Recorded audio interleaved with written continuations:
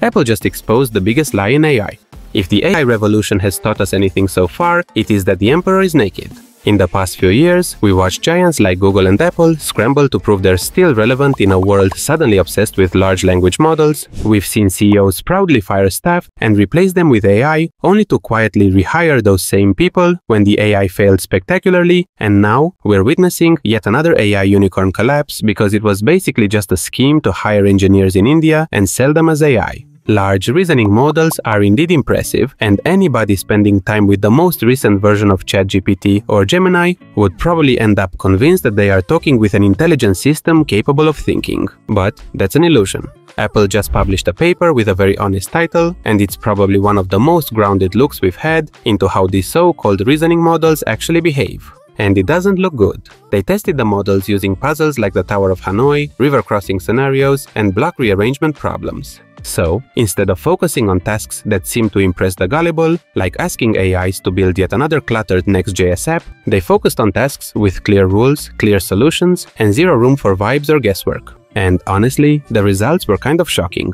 For simple problems, the regular, cheaper, non-reasoning models, which are the ones that just predict the next word in a sequence without trying to simulate thought, actually did better. They were faster, cleaner, and didn't waste time narrating their every move. Meanwhile, the reasoning models started writing essays about each step and somehow still got it wrong. For medium difficulty puzzles, however, the reasoning models pulled ahead. They explored more options, corrected themselves mid-thought, and sometimes even solved the problem properly. This is the part where all the hype comes from. You get the impression that the model is actually thinking and learning in real time, but then you increase the difficulty again, and it all collapses.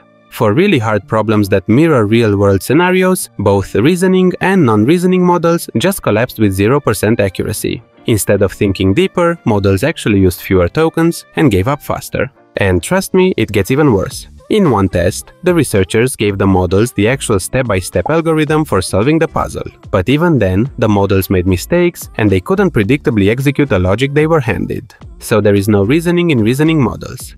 On the contrary, they are just language models with a new coat of paint and a longer attention span. Reasoning models don't understand the problem, they just simulate what sounding thoughtful looks like. The study found no evidence of actual reasoning, and the conclusion is that the behavior is better explained by sophisticated pattern matching. This research kind of kills the narrative that thinking tokens equals intelligence. Just because a model rambles before giving an answer doesn't mean it understands the problem any better. The more we test these models, the clearer it becomes they're great at sounding smart, but not so great at being smart. And before you start commenting that this is yet another coping video and that AI will take all our jobs, I'm not arguing that AI is disrupting the world. But I think we can all agree that a lot of the intelligence advertised everywhere these days is just smoke and mirrors. If you liked this video, you should check out one of these ones next. Don't forget to like, subscribe, and until next time, thanks for watching.